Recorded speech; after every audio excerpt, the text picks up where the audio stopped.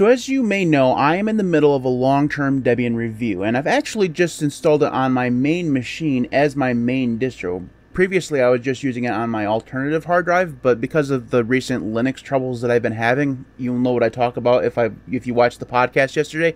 I decided I'm just going to go full on Debian and see how it goes. I've been there for about 12, 14 hours now. It's so far been so good, but Debian was actually working really well on the alternative hard drive and on my other laptops, so I'm not all that surprised. But what I wanted to do today was talk about 10 things that you should know if you are thinking about using Debian as your main operating system. So I think these are important things to kind of keep in mind if you're thinking about switching to Debian. Before we jump in, if you would possibly leave a like on this video, I'd really appreciate it. It really does help the channel. So let's go ahead and jump into the 10 things you should know if you're considering Debian. So first of all, this applies to all versions of Debian. I didn't kind of narrow this down to just Bookworm. Really this is just Debian as a broad distribution no matter what version. So the first one is that installing Debian is as hard or as easy as you want it to be. So in the past I have talked about the troubles with finding ISOs on their website. Now this is no longer a big deal because the initial or the ISO that they link to on their website on the front page does now include the non-free firmware, which was always the hard part when it comes to finding the ISO on Debian. So they fixed that. That's good. It's no longer a big deal. But really what I'm talking about when it comes to this point is not even the ISO itself, but more the process of installing Ubuntu. There are many different ways of installing Ubuntu. There's a Calamares installer that you can use. There's an Ncurse, or there's actually a couple different Ncurses installers that you can use. And how those installers work, what options you have during installation depends on which installer you use. So if you're a more new user type person, if you've never used Debian before or you're new to Linux and you want to, you can use the Calamares installer. It's very easy to use. It's just a few steps, and especially if you've installed Linux before, you won't have a big deal with that. If you want more options and you're more technologically minded, you can use the more advanced expert installers, and those gives you more options and they allow you to customize your install much more than the Calamares one does. So installing Debian is as easy or as hard as you want it to be. The second thing that you should know going into a Debian install or using Debian is that software availability really isn't an issue. The Debian repositories are huge, like really, really big. Maybe one of the largest repositories of any Linux distribution out there. They have a ton of software available to you. The issue that you'll have to keep in mind, especially if you're using regular plain old vanilla Debian stable, is that the version numbers are what's going to get you here. So if you are a developer of some kind or you're using more esoteric software that relies on libraries that maybe are more up to date, you may have some issues when it comes to software availability, simply because Debian out of the box without making some tweaks, especially again if you're using stable, relies on more tested software. I'm not going to call it old software. It relies on more tested, more established software, and that can be a problem when you're looking for specific versions of software. And really what it comes down to is, and the place where you'll probably notice this the most is when you're trying to install, again, more esoteric software, things that rely on libraries and like Python and Perl and a whole bunch of like the programming languages maybe that get updated quite frequently. If you install software that relies on those libraries, you may find that those libraries are too old for some of the software that you're trying to install. But there are many ways of working past this. You can deal with backports, which we'll talk about later. You can switch to testing, which will have newer software still.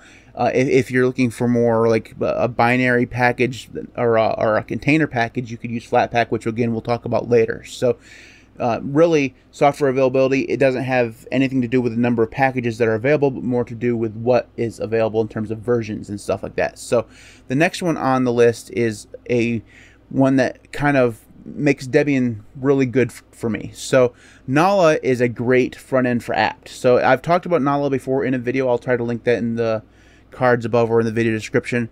And basically what it does is it just makes apt so much better. It makes it faster. It makes it more visually appealing. It makes the syntax a little bit better. There's just so many things about Nala that are really, really good. And now with Bookworm, it's actually available in the repository, so you can just sudo apt install Nala. You'll never have to use apt again. Just use Nala instead, and it's really, really good. I almost guarantee that if you use it once, you'll never want to go back to using apt again. So it is very, very good, and I highly recommend everybody use Nala instead of apt. So the next one kind of goes back to the software availability part that I was talking about a few moments ago. But during your installation, especially if you're going to use the expert install, enable the Backportts repositories right from the beginning. And while you can enable Backportts post-install, it's actually not all that hard. By enabling them at the beginning during installation, you have those things right from the get-go, and it does save you some time and some effort later on. And it means that when you're setting up your brand new installation, you have access to all the software that you could possibly want, no matter what version that software actually ends up being. So if you're using the expert installer, it gives you an option to enable Backportts. You should definitely take that opportunity to do so. The next one, it also has to do with the installation, actually, is that during installation, especially if you're using, again, the expert install, which I think most people probably should use. And the reason why I say that is because it does give you so many more options towards what you're doing. This particular point here regarding the installer is that I think everybody should choose a very good mirror. Now, when you're installing Debian, it gives you a list of mirrors where you can pull software repositories from. And all of those are in different parts of the world, and the further away they are from you, the slower that mirror is going to be, right? That's usually the way things work. Not always the case, but sometimes you can get one that's really close and be slow. Sometimes you get one that's really far away and then it's a little bit faster. But it's usually the case that the closer the mirror is, the faster it's going to be. So during installation, make sure you choose the closest mirror to where you're located, and you'll be surprised at how fast apt and Nala actually end up being. Because the one thing, it's possible that because I was on OpenSUSE for the last couple weeks, that I just got so used to Zypper being slow that apt seems like really, really fast. But I have noticed that apt with the proper mirror is just so much faster than basically any other package manager out there. Even Pacman has some slowness to it, not so much anymore, but at times Pacman can be pretty slow. Apt so far, as long as you choose the right mirror, is pretty fast. And again, that's something that's way easier to do when you're installing Debian than post-install. It doesn't mean you can't do it afterwards. It's just a little bit easier during the installation. The next thing to keep in mind is that Debian by default, especially the stable version, uses Firefox ESR as the Firefox version for your installation. Now, this is not going to matter to a lot of people, but it is something that you should keep in mind if you need the absolute latest and greatest version of Firefox. Some people do need that for corporate regulations, for software and security patches, to be able to visit certain websites that require more up-to-date versions of Firefox, because the ESR does not get updated very often. Now, it does get security updates and such like that, so you should be mostly fine. But it is something to keep in mind going into it, that they do use the ESR version, and that version doesn't have all the features of the newer versions of Firefox. Usually not that big of a deal, because the new features of Firefox are usually garbage. But just kind of keep that in mind as you're going in, that it does use the ESR. Now, it is very easy to get another version of Firefox. You can install the regular, most up-to-date version of Firefox, or you could use the Flatpak. So speaking of Flatpaks, rely on Flatpaks a lot. So I did say that the breadth of the Debian repositories is very large. It's a very large repository, so you're not going to have a problem finding software there, but because of the version numbers, you may find situations where you want a more up-to-date application. The best way to do this, in my opinion, is to install Flatpak, get it from FlatHub. Usually that's going to mean you getting the most recent up-to-date version, and you're not going to have to worry about adding extra repositories to Debian. One of the things that people tell me all the time that breaks Debian is people mixing and matching repositories from different versions of Debian. You know, they're mixing and matching SID repositories, they're mixing and matching, you know, backports and all this stuff. And while I don't think the backports thing is that big of a deal as long as you're using it, you know, responsibly, I do think that mixing and matching, different repositories from different versions of Firefox, or of Debian rather, it can be an issue. Flatpaks gets you beyond that. None of that stuff will matter. All that stuff is containerized, and you can just use it. You don't have to worry about breaking your install by using them. Plus, it gets you, again, access to that more up-to-date software. So, for example, for my use case, I use Flatpaks versions of GIMP. I use Flatpak versions of OBS and Audacity and Kdenlive, things that I want to have completely up to date always. Now, not so much GIMP because I'm still convinced that version 3.0 is never going to come, but whatever. The rest of them, I still want to have the most recent versions available to me, and Flatpak allows me to do that. The next one is something just to keep in mind, is that if you're coming from a rolling release or even Ubuntu or something like that, be prepared for very few updates. Now, and this is mostly true, I should say, on the stable version of Debian. Mostly for me, in the past, I've used rolling release distributions or things that appear to be rolling release, things like Fedora, and those things get updated all the time. So if you're using Arch, you could update your system 3 times a day and always have updates to do. That's just kind of the way Arch works. There's always things being updated in the background. You know, you could go a day and have a whole, like, 100, 150 updates to do, and that could happen every single day. That's just the way a rolling release works, right? On Debian, it's not a rolling release, not even close to a rolling release, and you do not need to update that thing every day, right? If you try to update it every day, you can, but you're gonna see nothing to do. It's gonna feel boring, but that's the point of Debian. You're not going to get updates every day, so just be prepared to change your update habits, especially if you're coming from a rolling release. Be prepared to change it to once a week, once a month even. It probably would work just fine, and that's the point of Debian. It's not meant to get this flood of updates. You're just going to update it every once in a while, and it will work just fine, and that's the way it's supposed to be.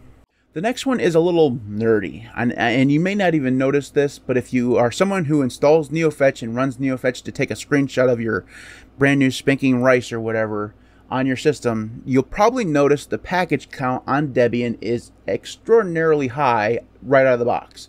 And I'm talking about like 1,700 to 2,000, maybe even more packages on a fresh install, depending on what desktop environment you went with. So, me personally, I installed the Plasma version of Debian, and I have like 2,100 packages out of the box. That's a fresh install without me having installed anything else.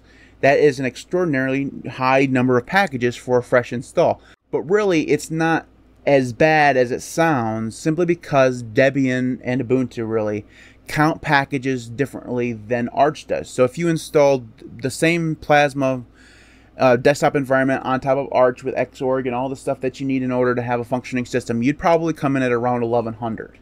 On Debian, it's closer to 2,100, which is almost 1,000 more. So what's the deal, right? Well, Debian counts packages and libraries and stuff differently, and they package things differently, which causes them to have more packages. It's just kind of the way it works.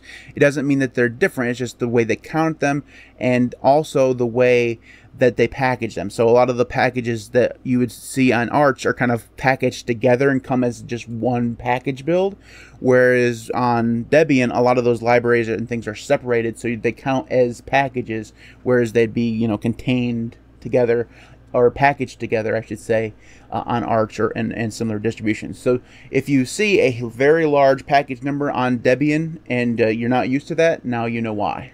The last one is all about the community, and I will be very upfront about this, that I haven't spent a lot of time in the community, but I have quite a few followers on Mastodon. I've talked to people in the forums, I've talked to people who use Debian in my Discord server. I've talked to a lot of people who use Debian, and the vast majority of them are very friendly, very, very helpful, and aren't snobs at all about, you know, the fact that they use Debian.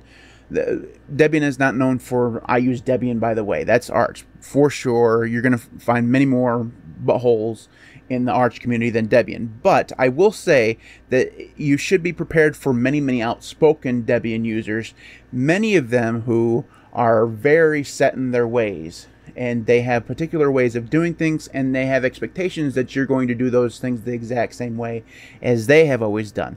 Debian is a very old distribution. Many people have used this distribution for decades, and they have a very set way of doing things, and they expect, again, you to do those things exactly the way that they do. Not everybody. I'm not generalizing, saying everybody that I've met is this way, but a lot of people I've come across is just they have a particular way of doing things, and just like with anybody who has become a fan of something, they do not necessarily like it when you criticize their distribution. That's just kind of there is a generalization. People who have become a fan of a distro don't like it when someone like me that comes along who's very much a noob and criticizes it because it doesn't do things the way I expect it to do it. So Debian is like I said, a very old distribution that has a mechanism for doing things in a certain way, and if you go into it expecting it to do it in a different way, you're going to feel some friction there, and if you complain about it, you're going to hear back from the Debian community